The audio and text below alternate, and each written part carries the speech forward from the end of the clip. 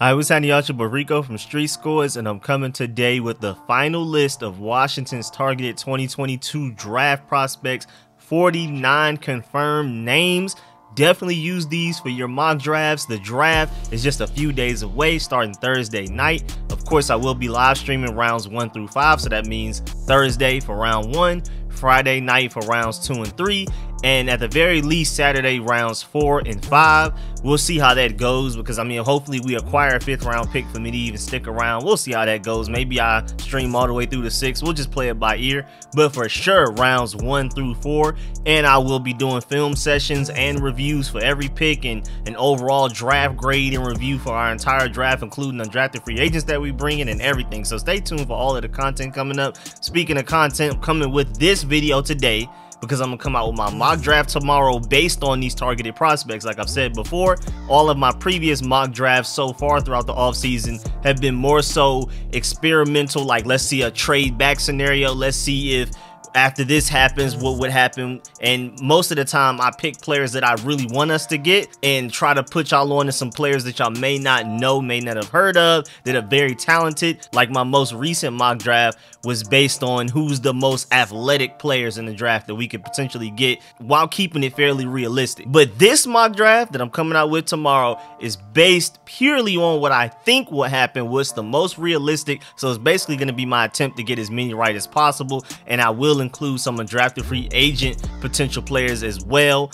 because I mean, if they can't get them through the draft with their available picks, if they're still there after the draft, they'll probably bring them in and sign them as undrafted free agents. Even though last year was kind of weird, because the only one we signed was Jared Patterson. Typically guys sign somewhere between like 5 to 8, maybe even 10 guys. So it was kind of weird that we only signed one guy last year. Maybe we'll go back to the norm of signing maybe like a handful of guys, maybe like 5 plus, but we'll see. But yeah, today is the final list of targeted prospects. Tomorrow will be the mock draft. I wanted to live stream today, but I ended up super busy, and I'll be busy like immediately afterwards. I'm just stopping to do this video, then I'm going right back to being busy. So the live stream will be tomorrow. We'll probably do some live mock drafts. I'll open up the phones for y'all to call in and voice y'all opinions on who we should draft and who we will draft. Just overall, just a chill stream, probably running for like 2 hours, just discussing everything going on with this upcoming draft, everything Washington Commander. We can discuss what you think will happen before our pick, who will be available,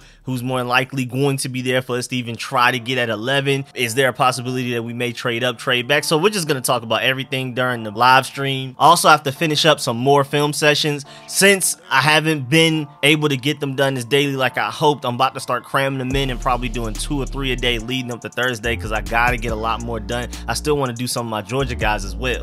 Next up will be Zion McCollum, the cornerback. Rich requested that, so that's definitely going to be the next one for the channel members. And then also probably come out with this on Wednesday. It will be the final draft strategy video, where I take quotes, interviews, trustworthy sources, reports, everything that I can find centered around what we may do in the draft. So this is by position group, this is by round, what we should expect from the Washington Commanders as far as players they're targeting. Again, specific position groups, like what round we may try to take offensive line, which round we may try to take receiver, all of that type of stuff. So just all of the trustworthy sources, reports, and any quotes directly from Rivera, Mayhew, I'm gonna compile it all and organize it and put it into one video for the final draft strategy video, so that we could be prepared Thursday and have no surprises. And so let's go ahead and dive into this video with this long intro. But before we do, make sure you subscribe to the channel, hit the bell next to the subscription button so you get a notification immediately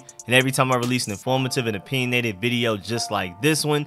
Again, if you're not a channel member, go become one. Raw and edited film sessions, I'm gonna be spamming them these next few days, probably do like 2 or 3 a day, maybe even more than that, because again, there's so many guys I still gotta get to, some guys that I even just have to watch for myself. So I'm definitely gonna record it and get it out there to channel members only. So if you haven't become one, go become one. And for everybody that already is, man, I hope y'all are enjoying the videos. And without further ado, let's get it.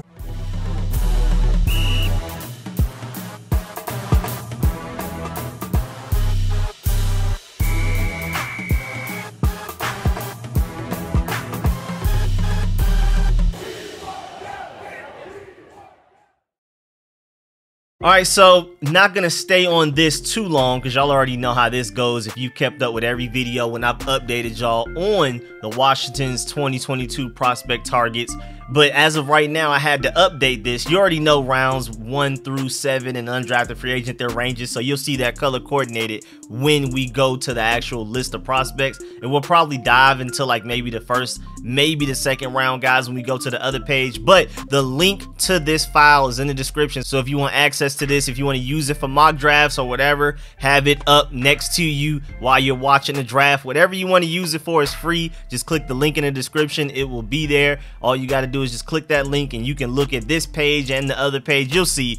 But just to talk about it real quick, the suggested biggest needs, I mean, of course, this doesn't necessarily mean these are our biggest needs, but out of the 49 players, 7 of them are running back, 7 of them are edge rusher, 6 of them are wide receiver, 6 are quarterback. Then you have 4 linebackers, 4 safeties, 4 corners, 3 offensive tackles, 3 interior offensive linemen, 3 tight ends, and 2 interior defensive linemen. And then, I mean, if you want to cross-reference, the highest big board spot for each position. Safety is the highest, number 1, Kyle Hamilton, of course. Cornerback number 6, Derek Stingley. Then edge number 11, Travon Walker. Wide receiver 18, interior offensive lineman 22. Quarterback 27, running back 31, interior defensive lineman 37, linebacker 50, offensive tackle 77, and tight end 144.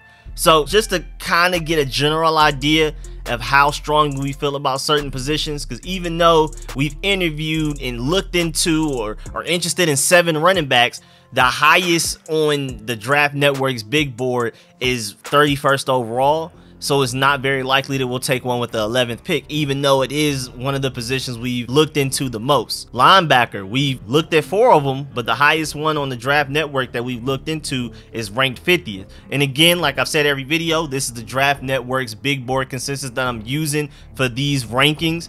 I mean, no ranking is going to be completely accurate. I go with theirs because it's just so many people involved. It's like dozens of people that contribute, and they just do one big board consensus based on that. No big board is going to be accurate, but I feel like this is the safest one to go with. Granted, a lot of people feel like the best running back is not ranked 31st. He's top 15, you know, so it gets weird. It gets really interesting when you dive into it and really look at big board rankings and stuff like that. I feel like this is the most consistent and the most trustworthy one, the safest one. So this is the one we're gonna go with. And so yeah, I mean, again, just looking at safety, we've interviewed 4, and that's less than wide receiver, quarterback, edge, and running back, but it's the best player in the draft according to the Draft Network and Kyle Hamilton, which makes it very likely that even though this is somewhere in the middle of suggested biggest needs, because this is how many we've interviewed, with him being the best player, sounds like we're quite likely to take him at the 11th spot. But at the same time, the highest interior offensive lineman that we're supposedly targeting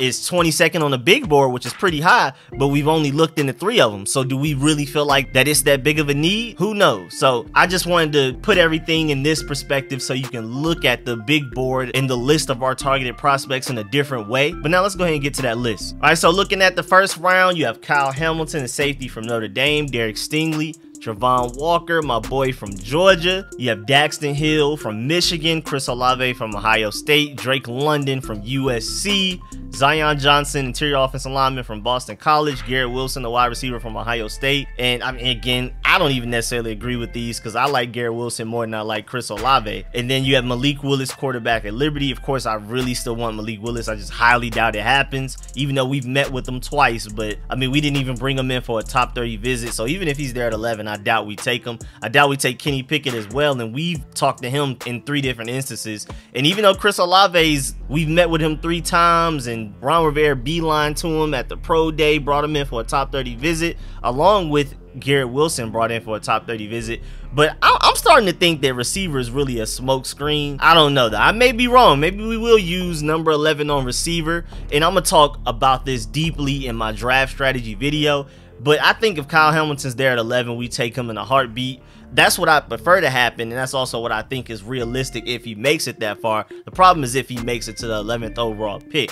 I feel like all of this receiver stuff is just smoke screens, and maybe they're hoping that one of these other guys in the 2nd round slides to him. Maybe like a Traylon Burks is there at 47. Maybe my boy George Pickens, even though they haven't shown any concrete interest in him, no visits, no pro day, no combine talks, nothing. So, I mean, maybe he's not on their big board. You have John Mechie from Alabama. Maybe he's there with the 47th pick. He's ranked as the 46th overall prospect, so that's quite possible. And of course, linebacker is definitely an option in the second round. Chad Muma, Christian Harris. There's a lot of options there as far as linebacker goes later into the rounds. And if we don't take Kyle Hamilton in the first, maybe you take Nick Cross in the fourth. And if you don't take receiver in the first or the second, maybe you take Alec Pierce in the third or the fourth. Again, we don't have a third round pick or a fifth round pick, which really sucks in arguably the deepest draft in NFL history.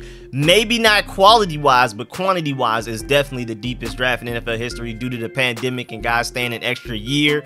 And I mean, you can also look at it as why this draft is so deep, but not necessarily top heavy at any position. Like, there's not necessarily elite guys at a lot of positions. It's just a really deep draft at a lot of positions. And it's probably because a lot of the elite guys went ahead and left last year to go into the draft. They didn't stay that extra year, whereas a lot of guys that are really good, and why there's so much depth in this draft, elected to stay another year in college and are coming out this draft. So I think that is a good explanation as to why this draft is very deep, but doesn't have a lot of stars at a lot of different positions, because a lot of those stars went ahead and went into the draft last year, even after not playing during the pandemic the year before. And it just looks like tight end, we're probably not going to touch that till fifth round or later. And again, we don't have a third round pick and we don't have a fifth round pick, so that's where things are going to get ugly. And I think that's the main reason we're likely to trade back in the first round to probably get some more third and or fifth round picks, fourth rounders, because again, to my point, the deepest draft in NFL history, maybe not quality wise, but quantity for sure. To not have a third and a fifth round pick really hurts. That's why a lot of teams out here doing all kinds of trades to just accumulate picks for this draft. I mean, you saw the Patriots traded away Shaq Mason for a fifth. I wouldn't have done that. I think Shaq Mason is worth way more than a fifth round pick, but the fact that the New England Patriots were even willing to do that shows how deep this draft is at a lot of positions, specifically interior offensive linemen, where they may be able to use that fifth round pick to replace Shaq Mason. So I definitely feel like we need to find a way to get some more draft picks. But yeah, man, y'all have access to this whenever you want it. The link is in the description. You can go through and look at everybody again, reference it when you want to do mock drafts. You know, this is a nice guide to be like, okay, so with our fourth round pick, we still haven't taken a safety. We could take Nick Cross. We still haven't taken a linebacker. We could take Darian Bevers. We still haven't taken a receiver. You could take Alec Pierce in your mock draft. So definitely use this as a reference. I know I definitely will be with my mock draft that I'm coming out with tomorrow. And I'll also probably have this up on the side during the stream as we're, you know, doing the live stream and I'm talking about the draft and we're talking about who we may or may not get, who I want us to get, all that type of stuff. So during the live stream, I'll probably have this up and I'll probably have the link to this in the description of that live stream as well. So yeah, man, use this however you want. If you want to do it for mock drafts, you want to just have it up next to you during the actual draft coming up Thursday through Saturday, however you want to use it, man, it's free. I just got it up there. I do stuff like this for myself anyway.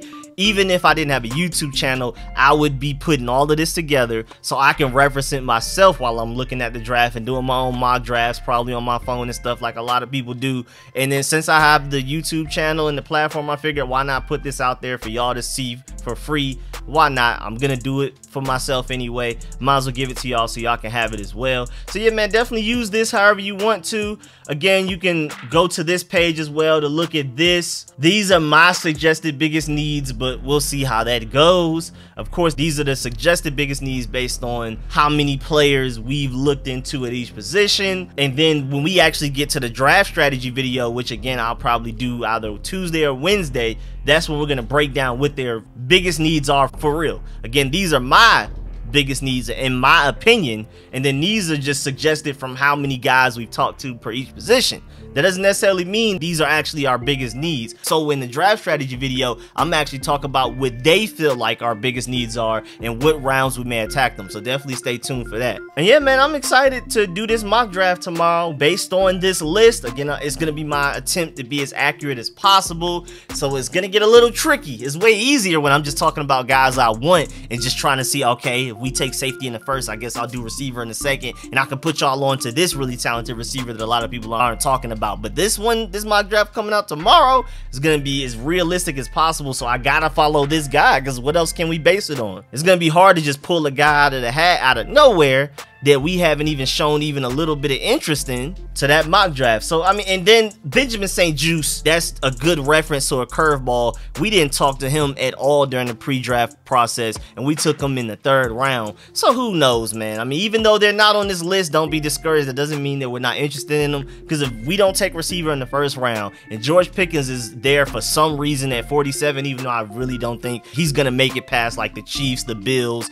that whole run of teams that if they add another receiver, their offense is gonna become even more potent. Don't see him making it past those guys, but if he does and he's there at 47, again, we don't take receiver in the 1st round, I definitely can see us taking George Pickens, even though we haven't talked to him, we haven't brought him in for a visit, we haven't talked to him personally at the combine, at the pro day, anything. So yeah, use this list as a reference, but nothing set in stone. Again, Benjamin St-Juste, we didn't talk to him at all before we drafted him. He didn't even know we were interested in him, and then we just suddenly called his name in the 3rd round. So who knows what's gonna happen. I'm pretty sure that mock draft I put out tomorrow is gonna end up looking terrible by Saturday, but we'll see, man. I gotta at least try. But yeah, man, that's the end of this video. Please get in the comment section, let me know how you feel about everything discussed in this video. Are you excited about the draft? Are you as excited as I am? I doubt it, because I love the draft. It's like really my favorite part of football, I'm not gonna lie. But hey, get in the comment section, let me know how excited you are and who you think we will try to go get in the draft. Of course, when I do my mock draft video tomorrow, make sure y'all get in the comment sections for that and do y'all mock drafts so we can all reference it. We'll all go back to those comments in that video to see who was the most right. Because, I mean, at this point, with the way we took Benjamin St-Juste in the 3rd, I'm not sure how right I'm going to be. I'm not sure how right anybody's going to be. But who knows, man? Maybe somebody will guess right, and then that video will be the reference to pull it up before the draft. I said that we were going to take such and such, and then we did. So we'll see, man. But yeah, man, I'm excited, man. Please like this video if you liked it, if you learned anything. And as always, I appreciate all of the support, man. Shouts out to all of my sponsors, especially my Pro Bowl sponsors, whose names you see scrolling on the screen right now. Again, if you're not a channel member, go become one, because I'm doing raw and edited film sessions leading all the way up to the draft. And then I'm also going to do a raw and unedited film session for every player we bring in through the draft and as undrafted free agents. Of course, I want to do some official film sessions where it's more organized, it's edited, and I release that to everybody. But the raw and edited ones are just too easy, and I feel like there's no excuse not to at least do one for each player that we bring in Thursday through Saturday, and even some of the following days as undrafted free agents. So we're going to take a look into all of that, man. If you're not a channel member, go become one to get all of that exclusive footage. And yeah, man, I'll catch y'all later. I'm out.